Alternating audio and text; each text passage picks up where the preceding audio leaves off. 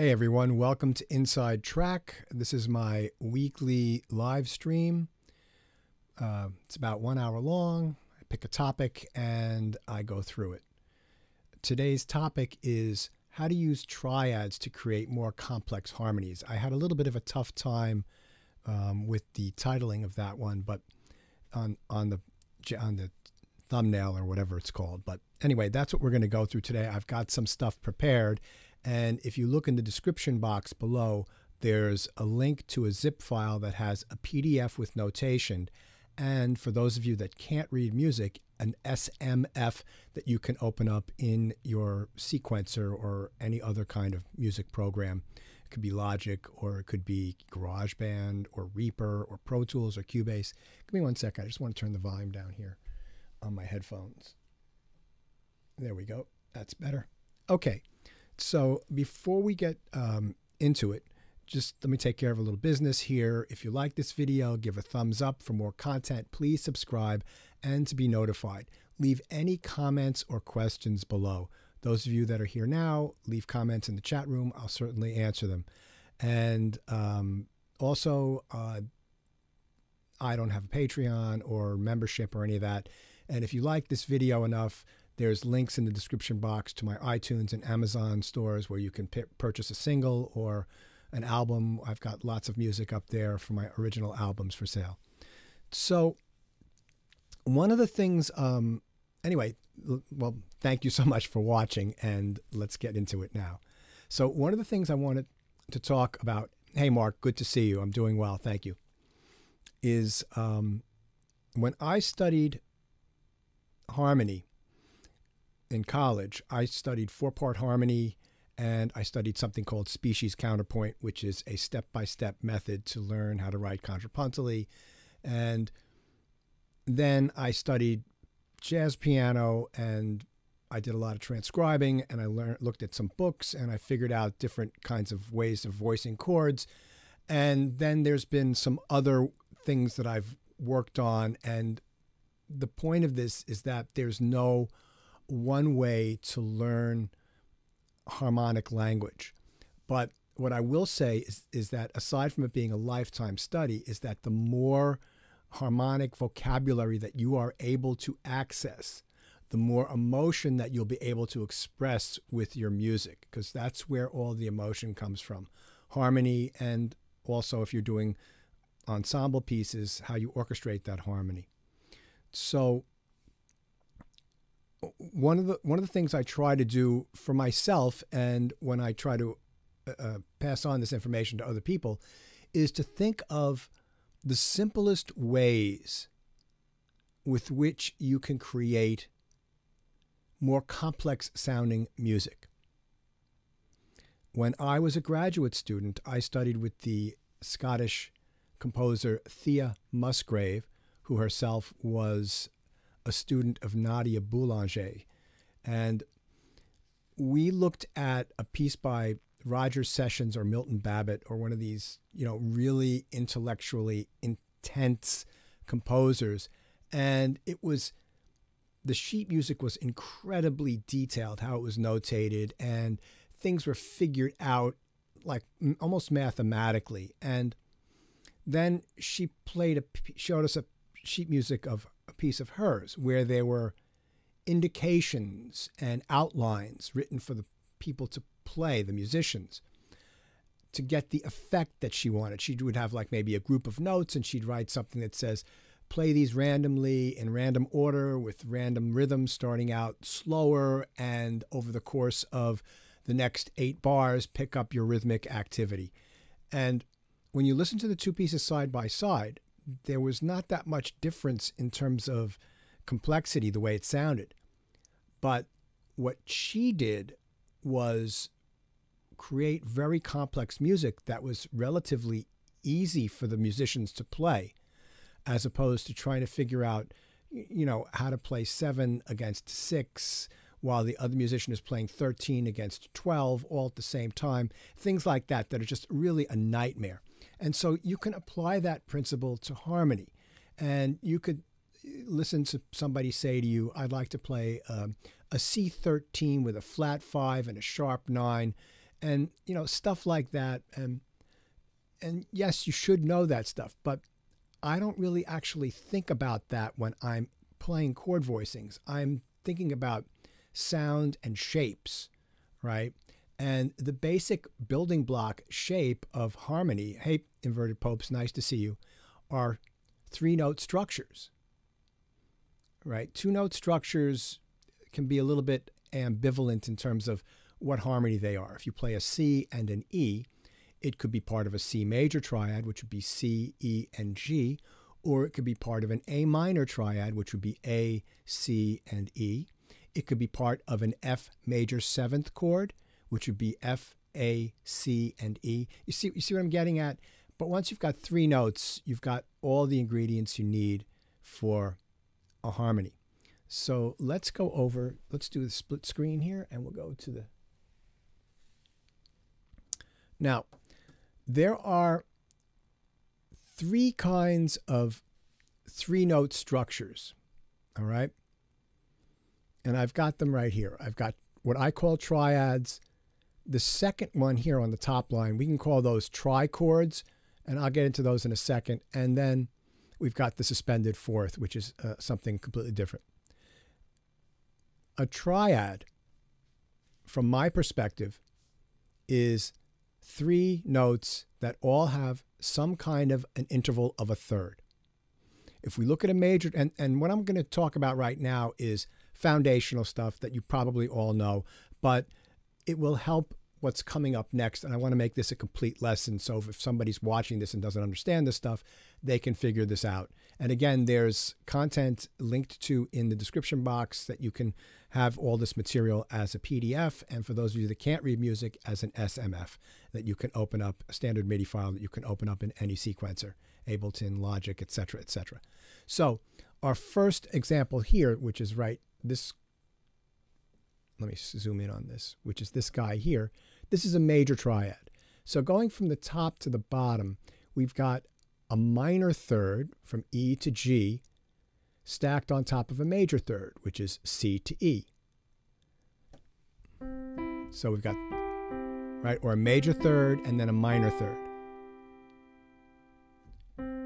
C to E, major third, minor third.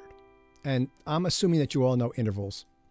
The next one, which is minor, is a minor third and then a major third. C to E flat to G. The diminished chord, which is the third one, are 2 minor third intervals on top of each other. C to E flat and E flat to G flat. And then the augmented triad, which is 2 major thirds stacked on top of each other. Now, this is a topic for another time, but the last 2, diminished and augmented, are symmetrical chords, meaning that they use intervals that break up the octave into symmetrical subdivisions. This is way advanced. But if we take minor thirds, and let's see, let's do this. Yeah, minor thirds, C to E flat, go up another minor third to G flat, go up another minor third to A or B double flat, and then go up another minor third, you get back to C. So that minor third divides the octave into 4 or 5 equal parts. And the same with an augmented triad, major third, and major third. So that's 20th century music theory, but it's just an aside. So the next thing I want to talk about, 3-note structures, are these here in the right-hand part, right? We've got this D, E flat and G, D, F, and G. And there are more of these that I'm playing here. G flat, B natural, C, G flat, B flat, and C. Right, so those are 3-note structures. What I call those are incomplete or fragments of 7th chords, which means those 4-note structures, and the top note is an interval of a 7th away from the bottom note. So in other words, if we look at the left-hand part right here, we've got E flat, G, B flat, and D. So that's an E flat major 7th chord. If we take away the B flat, we've got E flat, G, and D. And this is an inversion of that, right? That can also, and what's interesting about these fragments is that they can be, and this will be something that I get to in a minute that we'll be using in minor, in the regular triads, is that these are incomplete chords, which means that they are not completely defined. So in other words, these 3 notes can belong to an E flat major 7th chord. They can belong to an E flat major 7th chord with a sharp 5. Right? It's got the B natural that's in there. It can also be part of a C minor chord, C minor 9th, or C minor 9th with a major 7th, or right? It could be a part of a lot of chords, so that gives you a lot of flexibility. And the same with the rest of these. You can see that this chord here could be part of a G minor chord or a G 7th chord. Now, this is interesting here because I don't usually teach these kinds of chords, but the left-hand structure is C, E, G flat, and B, right? So that is a major 7th with a flat 5th. And this is found there. Or you can have a diminished chord, right? Or a major 7th, well, a diminished triad with a major 7th, right? This could also be part of that. And the next one, you could have a half diminished 7th chord or a 7th with a flat 5. So these structures here, I tend to use them as left-hand chords with voicings like this.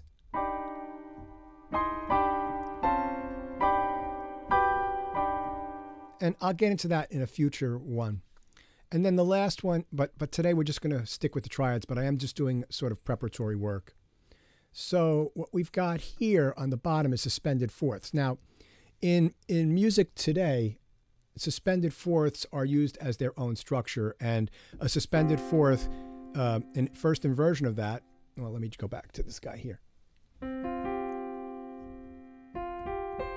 is a 2 chord that you hear in music by, let's say, Steely Dan. And then the next inversion is a 4th chord, and you hear that in jazz.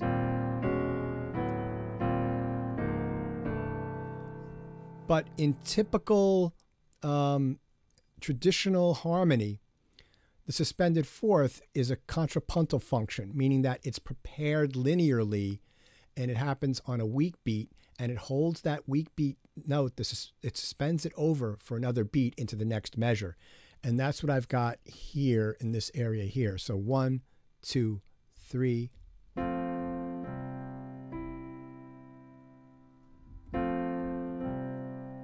And if you play the F in that 2nd chord, so I'm going from F to C major, it would be called a struck suspension.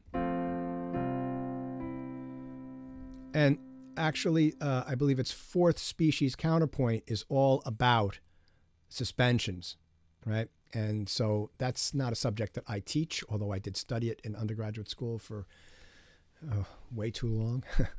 Okay, so that's our basic 3-note structure wrap. Let's move a little bit further ahead. Now,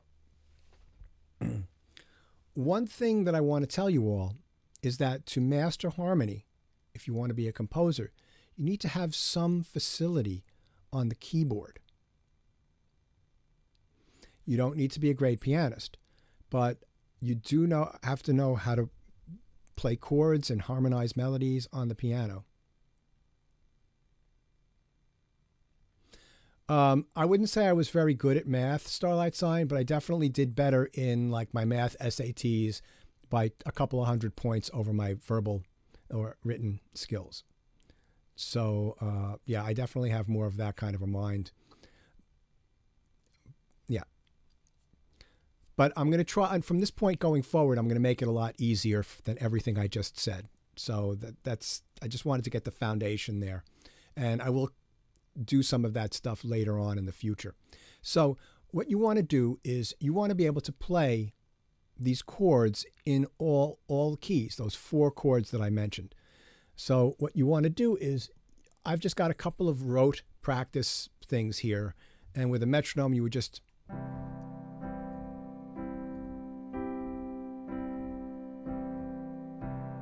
Very simple.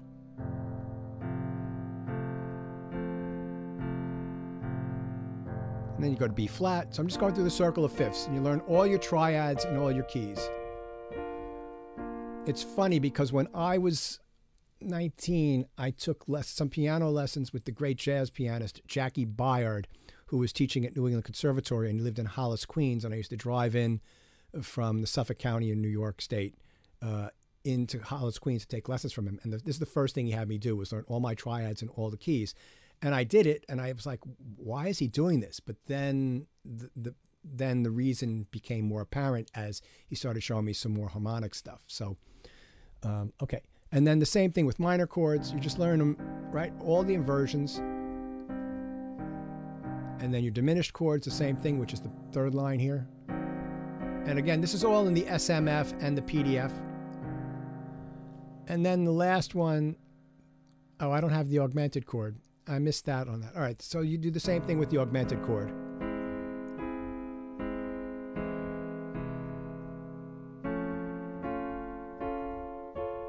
So you learn those chords. Now, that's one way to learn them. The next thing you want to do is realize that all of these chords are found in major and minor scales. All these triads, right? So if we look at this first guy here at measure 29, which is up here, you can just, we're in the key of C, right? I'm just playing triads going up the scale, and this you all probably know already. But if we look here, we've got the major, which starts the C, minor, minor, major, major, minor, and then diminished and major. So in a major key, we're missing the augmented chord, but we've got the other three. And then once you start learning your triads by rote at first, then you could start creating some exercises that are a little bit more fun, like I've got here at measure 33. So just playing them in key. So.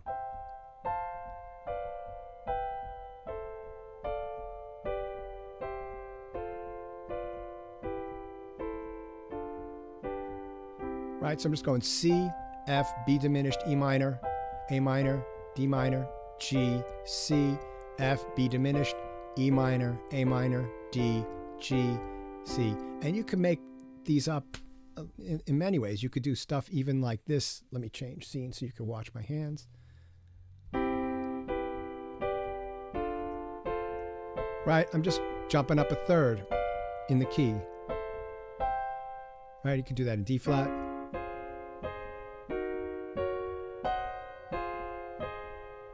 Oh, sorry. Yeah. You could do that in the key. Now, so you can make up your own things and keep a diary, write them out, and just use them to assimilate this stuff inside of your hands.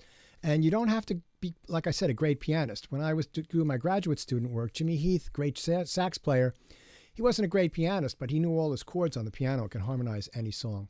So now if we look at this particular minor scale at measure 37, which is this, and we got minor, minor, now we've got our augmented, major, major, two diminished, and then minor. And then the same exercise at measure 41.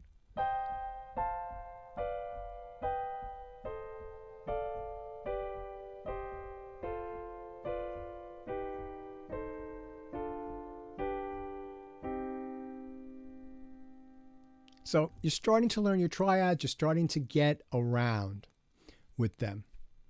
And why this is important to get this foundation is if we look here, and I play this simultaneity right here, this eight note chord. All right, these are all the notes in the key of C major, all played a third apart. Right? And if we look at that, we can break that up into a bunch of triads, which I've got here. So this is the first three notes, the next three notes, the next three notes, right? That's a G triad, B diminished triad, D minor triad, F major triad, and if I had an E on the top here instead of a C, A minor. So basically we have we can, by just going up in minor in thirds in the scale, we can play every triad.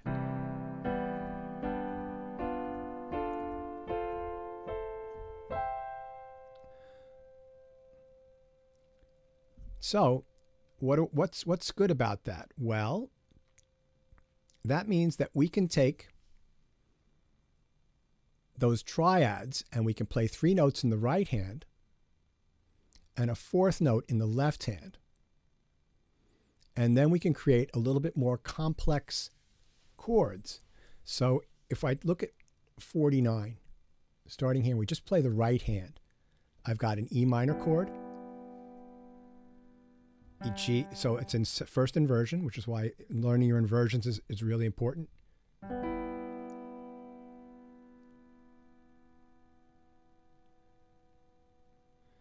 Yeah, Starlight, I think at first you speak the chords so that you know what you're playing, and then eventually once you get it really good, you don't have to. I don't think about the chord names now when I play, and actually if I do think about them, it messes me up.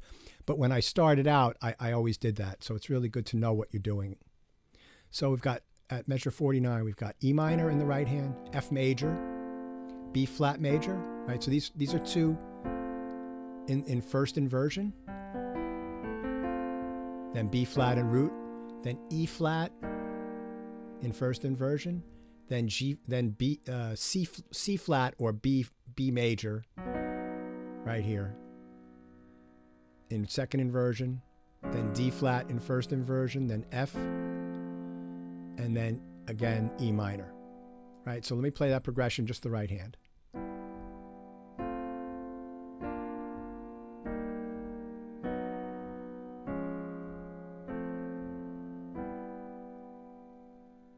And if we notice, what I'm doing is I'm keeping the melody, the top note.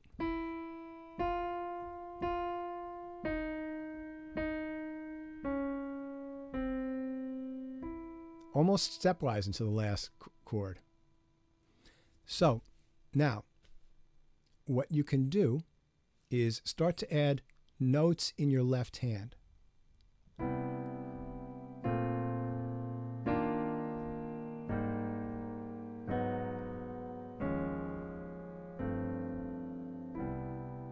Right?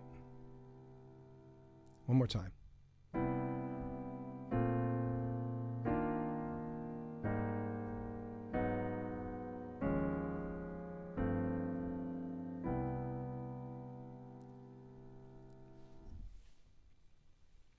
So that's some really complex harmonic stuff with 4-note textures, using triads in the right hand and a different bass note in the left hand. On this particular one here, I'm just using minor and major chords in my right hand. Okay? So basically, right, C major 7th. The next one is B flat, A, C, and F. So that's like a major 9th chord, but I'm missing the D. And then the same here. So what I could do is E minor over C, F over B flat over E flat, E flat over A flat, then a C flat major over A flat, or B over A flat. That'd be easier for everybody to understand. Then D flat over E flat, then F over G, and then E minor over C.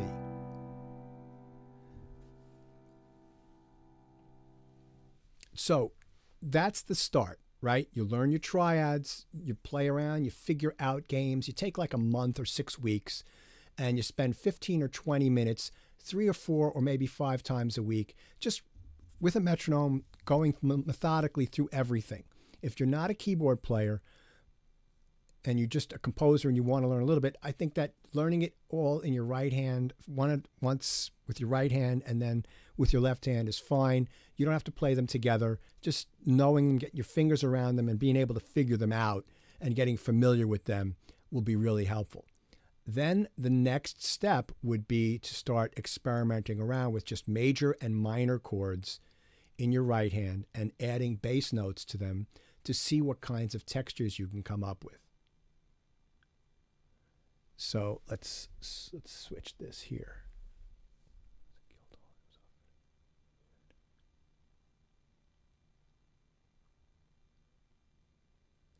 Yeah, that's right, Starlight. I agree with that. I used to do that too. I've spent hours and hours practicing this stuff. All right, so let's take, I'll take a C note. I'll take a C note, please. And let's see. All right, so let me see what chords sound good on top of that. Well, obviously, that E minor chord sounds good. Well, what if I played a B flat? That sounds good. Right? What about a G? Great. Now, the next thing to do is once you find some of these things, is to play around with the spacing. So right here, right, I've got the C, G, and I've got space between the C and the G. There's a D that could go in there. So do you see that? How that sounds so different? That, right there. That is a beautiful sound, right? And then later on, once you start adding 5 notes, you can really come up with, you can really go to town. But 4 notes is really good to start with. So what else sounds good? Well, obviously E flat, that would give you a C minor 7th. What about F sharp? Yes. Little Stravinsky.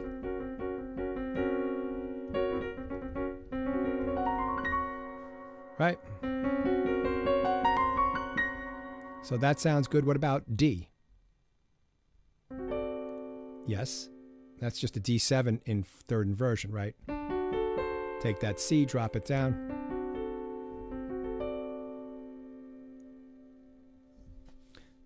So you don't want to have C in the chord, right? You want to have 3 different notes than the note in the bass so that you have 4 different pitches playing at the same time. All right, so let's go back to this view here. So if we look at measure 53, I've got these diminished chords, right? To G minor, diminished on the downbeat, right? So that this is just a little diminished, diminished, diminished. Now let's add our bass note. So I'm doing this over a D.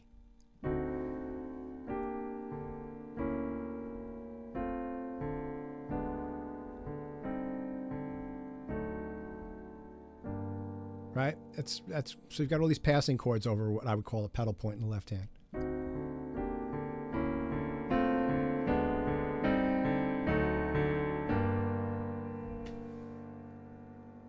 But again, triads in the right hand.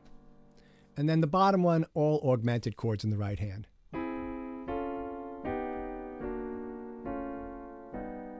And let's add our left hand.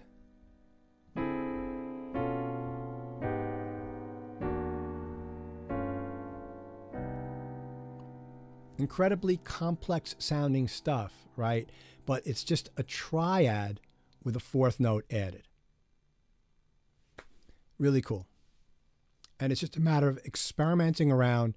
And notice I've got voice leading. Everything's moving by step. The top line, right? The top line, G sharp, A, G, F sharp, F, E flat. So it's all smooth voice leading.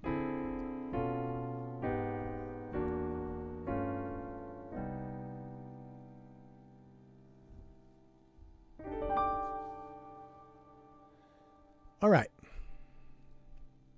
So let's look at a couple of more of these I've done. So this is all with just 4 notes, right? So let's look at 61.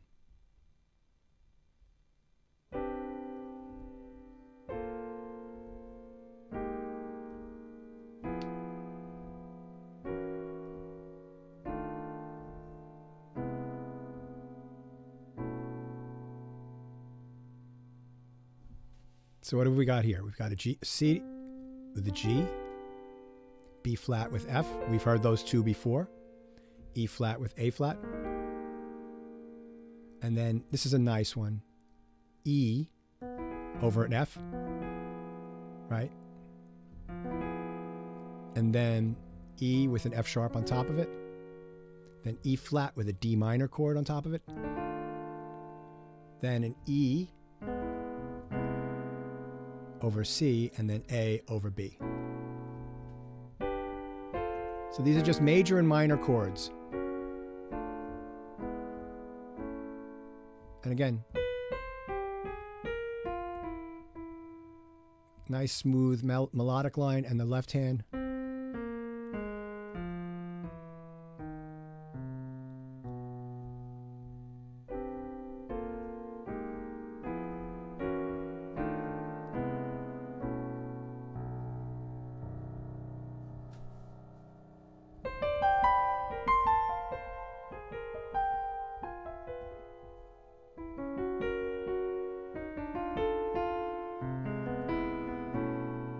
You know, using that as a foundation for moving forward with a cool improvisation. Let's look at measure 65, and we'll use some of the same sounds here.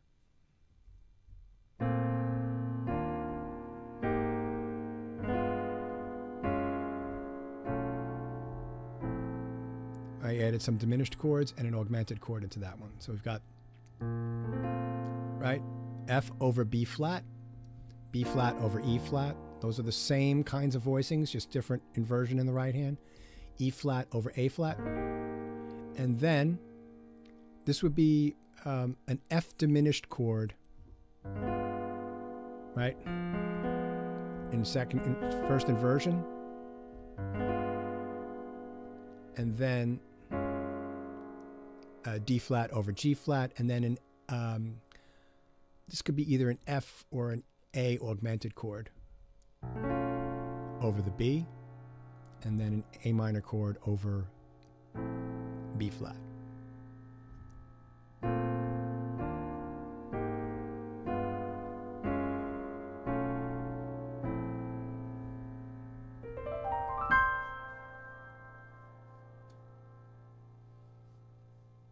So you could see how with this concept, right, and some experimentation and some playing around, you can come up with some really beautiful, rich harmonies that when you look at it, it's simple triads in the right hand and an alternate bass note.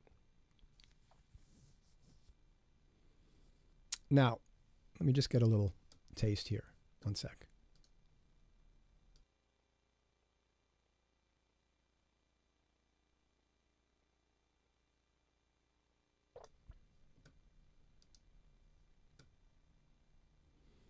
Yeah, they do, but they're not that difficult, right? It's Starlight. It's just a very simple concept that just you have to sit there and experiment around it, but you do have to put the time in to learn your triads. All right, so the next bit that we've got down here at measure 69 are two-note structures, and I call them diads in our left hand. And I just have a few written here. You know, there are a lot more than this, but we have a major third, a minor third, a fourth, a fifth, a minor seventh, and a major seventh, right? So what happens if we create 5-note textures using two-note left hand diads? So on our first one here at measure 73, we're going to concern ourselves with a minor or major third, and some sort of seventh interval in the left hand. And this is Bud Powell's innovation. One of Bud Powell's innovations in bebop is that he started, instead of playing big full chords in his left hand, played these shells that he could improvise over. And we can apply our triads to those shells. So let me play at measure 73.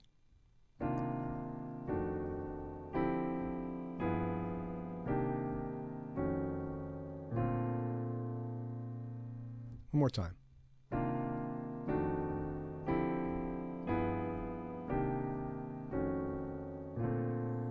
Right, so it's just C minor, F7, D minor, G7, C minor, F7, B flat. So in the key of B flat, that would be 2, 5, 3, 6, 2, 5, 1, right, if you're a numbers person.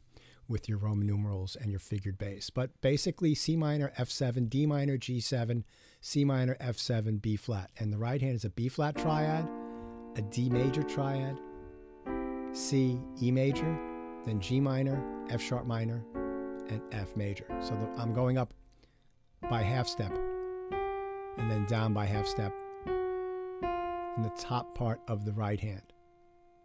And then you put that together.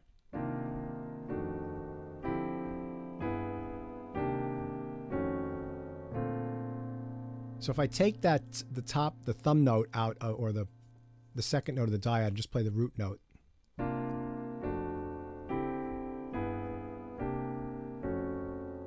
That still sounds good, right? Just a little bit more juicy with that with the fifth note in there. So if I were to play that.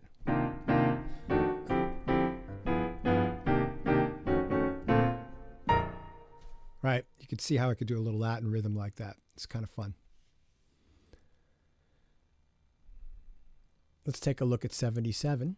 Similar thing with those similar structures, right? Just doing a D, G7, a C, F7, B flat. So just a little similar as before, just working our way around a little bit and using augmented triad in the right hand.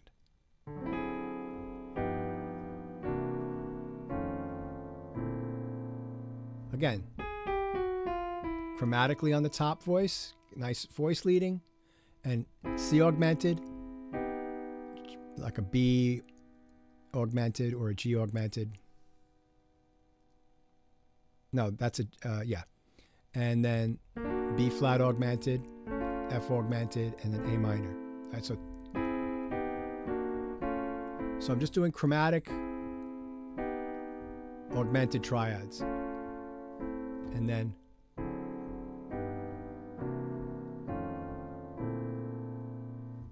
that's not that difficult to conceive of. If I were to tell you the names of those chords, though, right? D7 or D9 with a sharp 11th. G7, sharp 5. C7 with C9 with a sharp 11. F7, sharp 5.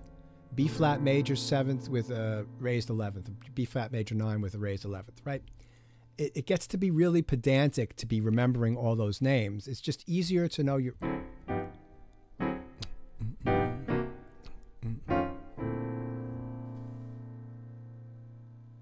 And you can come up with really great structures. All right, so moving along with this, we have something a little bit different here. So on this one, I'm using just thirds until we get to the end here with the fifth. And then we've got triads on top of that. So let me play the whole thing at 81.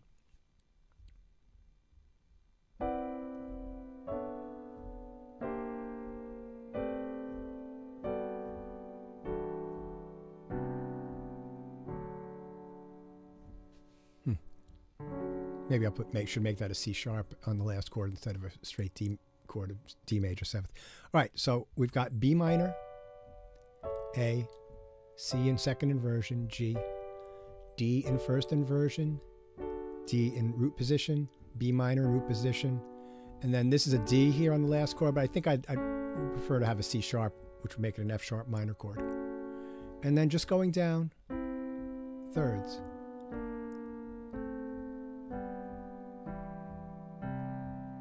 So I'm basically going down in steps, half steps, whole step, and then thirds.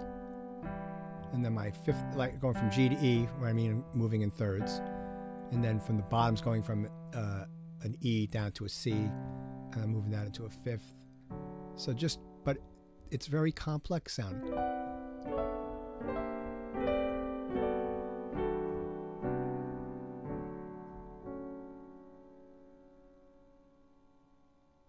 One more time.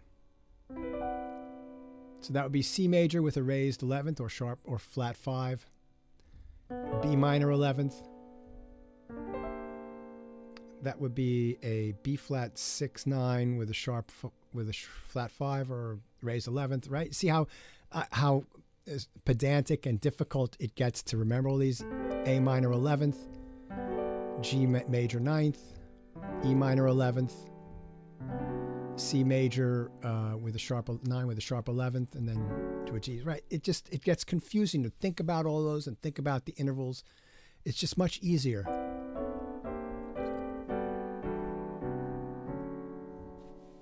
To think about triads and thirds. Now, here on the next one at 85, I've got fourths in the left hand. So I've got G to D, C to F, and B to E. Right? So let's do this. And then just D, E minor, and D. Right? 3 blind mice. Okay, let's listen to what that sounds like all together.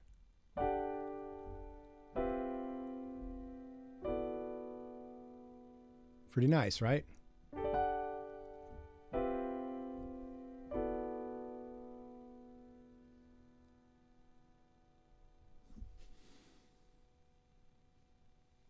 Now, let's look at measure 89. I've got tritones in my left hand, or C to F sharp, B to F to B, E to B flat, E flat to A, and then a fourth here at the very end. And then I've got an E triad, A, D, G, and then a D flat augmented chord.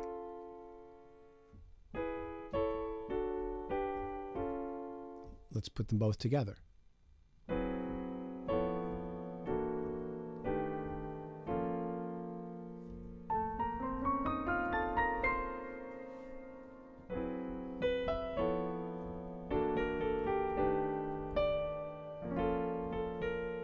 Right? You see how they can lead to some unbelievably complex sounding music where the chords are so rich and juicy, and it's just really, for me, it's such an easier way to think about harmony. And then let's look here at 93, so another example. So these are all available on the PDF for you to play through, and on the SMF to play inside of your sequencer, so you can look on a piano roll. Yeah, so here we've got D flat, D major, D augmented, F major, F sharp, and then, should that be an A sharp? I wonder. That might be a typo there. Okay, E minor, B diminished, E minor, and then just moving thirds in the left hand.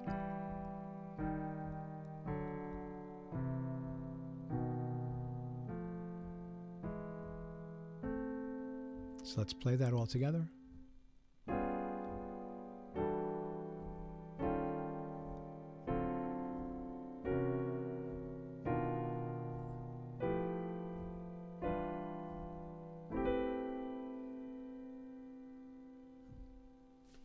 Complex stuff, right? Thirds in the left hand, triads in the right hand. And, you know, the thing is that when you're working on this stuff, you can't get here right away. You can get here in a couple of years if you put in the time. And like I said earlier, 15, 20 minutes, 3-4 times a day. First, learn your triads in all keys, all inversions. Then learn them in scales.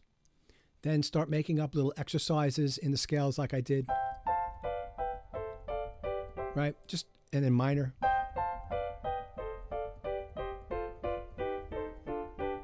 Make up your own stuff, keep a diary, keep a log, then start experimenting around with maybe 2 or 3 chord progressions where you're adding a bass note in your left hand, right? So instead of doing these longer things like I've done, maybe what you'll do is something like this.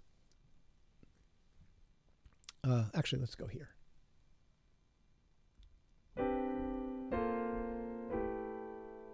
Right? That's big.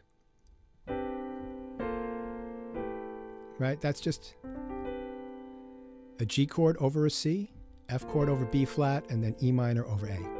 3 chords. You know? And write it out, keep a diary. You know, maybe just sequence it into your computer if you can't write music down. You don't have a notation program. There are free notation programs. Print out some manuscript paper if you need to, but just keep a log, keep a diary. That's what I've did for years. That's why I've got this material to share with you. All right, let's take a look at our next bit here. All right, so here I'm going between thirds and fourths. And I'm going in the right hand, E minor, B diminished, A minor, G, G, C, B augmented, and then D. And then the left hand.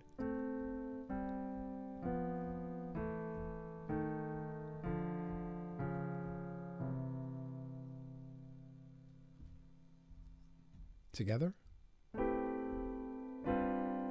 play it better, sorry.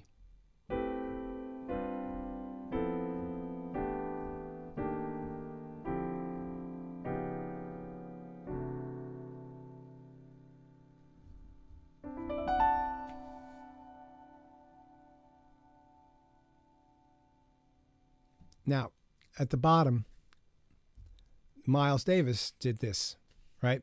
In the song So What from his Kind of Blue album. Right?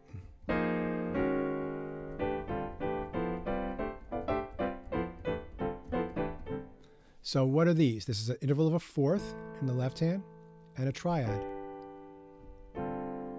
Right? And this is all the white keys, and then the D is the root key, so it's in D Dorian. And they just went up and down the scale, and they did the same thing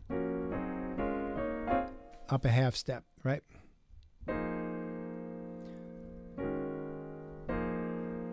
So that's the So What chord.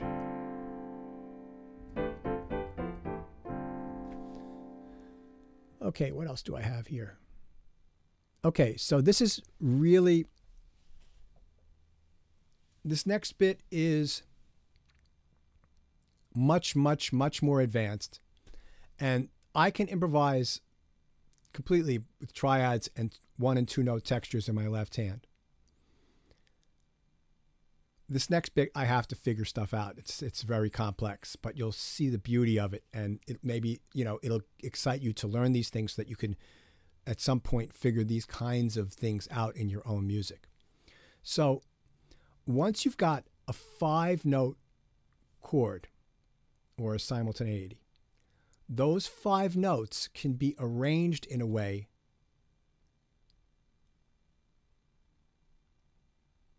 Great, Matt. That sounds great. So again, like I said, thank you for watching. There's the PDF and the SMF in the description box linked that you can, I've got it up on Dropbox that you can all have. And yeah, so 5-note structures can be reordered into fragments of scales. So let's take a look at that. So here's our first example of the 5-note structure, right? We went over this before.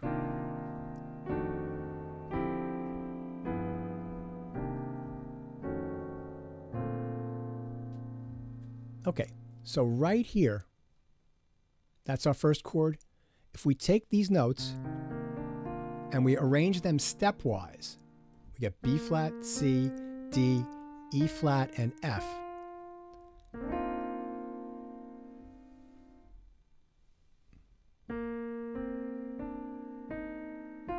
Wrong one. I want to be over here. Sorry, my friends.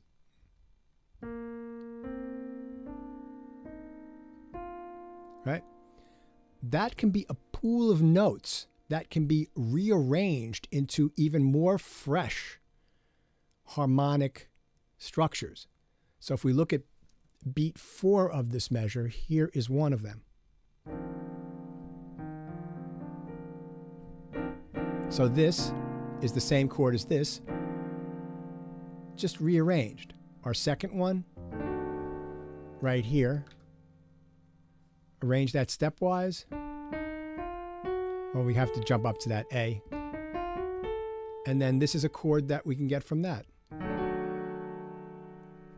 Right? And then this one here is B flat over F. That can be rearranged into that beautiful chord, etc., etc., etc. So if we look at measure 117, let me play this.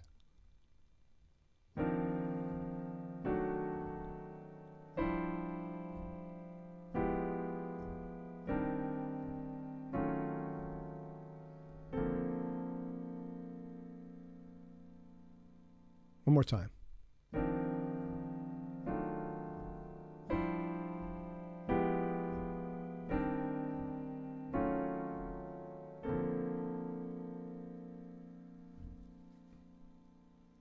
That's the same as this up here, right?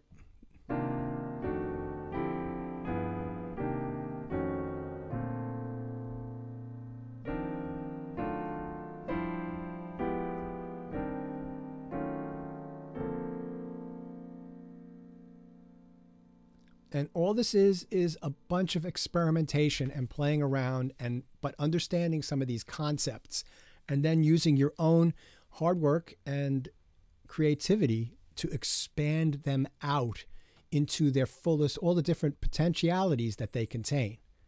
So, right, 77 through 79. So this progression here,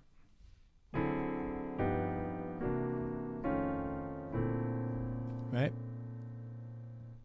If we follow the same here, the same concept as the other one,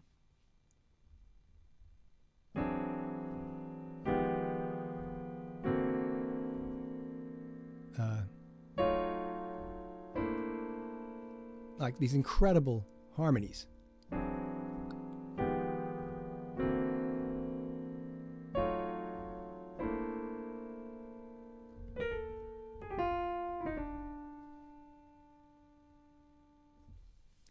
Yeah, Mark, I would if the music called for it. Yes, and I write like this. I'm teaching you what I do. You know, that's my philosophy about teaching. I teach what I know, and what I do, and this is one of the methods I use to create chords. Right? It's not the only one. There's many, many, many, many ways of creating different interesting chord voicings. This is one of them, and this is what I wanted to prepare and cover in this lesson today. Yeah, so I do use this in work. Yes, for sure, without a doubt. Like if I were just to start, like let's say for example,